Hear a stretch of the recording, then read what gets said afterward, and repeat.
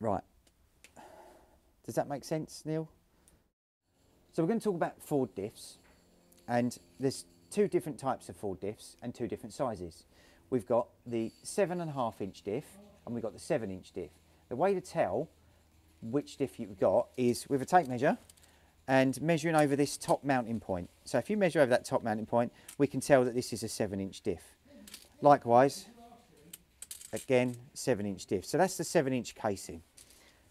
The other two differences with the diffs is the push-in shaft and the labro or bolt-on shaft. We call it labro. It's referred to as bolt-on shaft, labro shaft, lowbro shaft. You call it what you like, but there's about 4 different names of it. But essentially, what you've got is you've got a bolt-in shaft, which has a stub axle already inside it, and you've got the push-in shaft. Now, this is where Ford have overcomplicated things.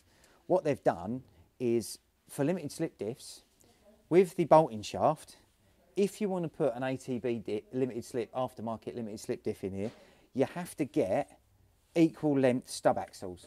So these stub axles in here, one is longer and one is shorter. If you look at the back of that, you'll see that it's slightly over to the left of your screen, whereas you would run a shorter shaft on this side and a longer shaft on the right hand side. This has got a bit complex to explain, so I'm going to use the whiteboard. I'm going to take you all back to school.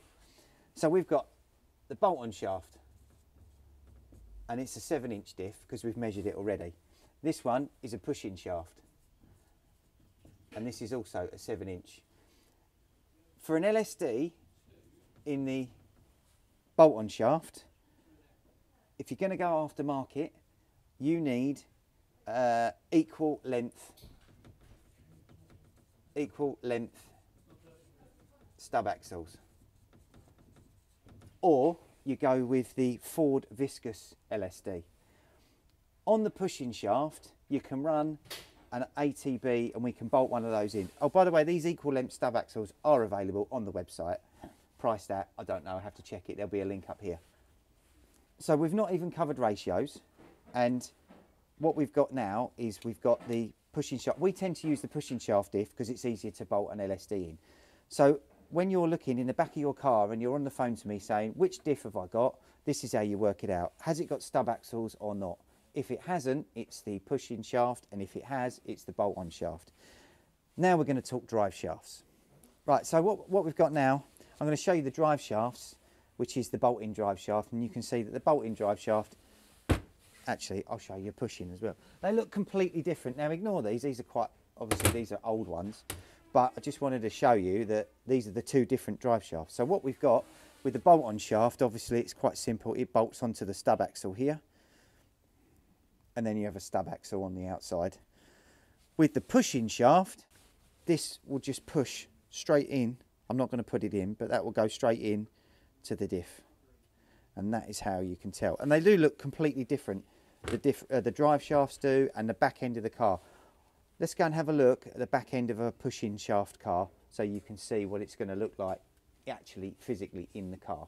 So as promised, here we go. We've got one. Here's one we made earlier, very Blue Peter style that. We've got a push-in shaft. You can tell it's the push-in shaft, as I showed you that. Obviously it's a lot cleaner. And they're all brand new, but push-in shaft, and this is a 7 inch diff because you can measure it across there. We've put an ATB LSD in this one, so an aftermarket limited slip in this particular diff. That's what we do with all the diffs, all the push-in shaft diffs. They're much easier to fit.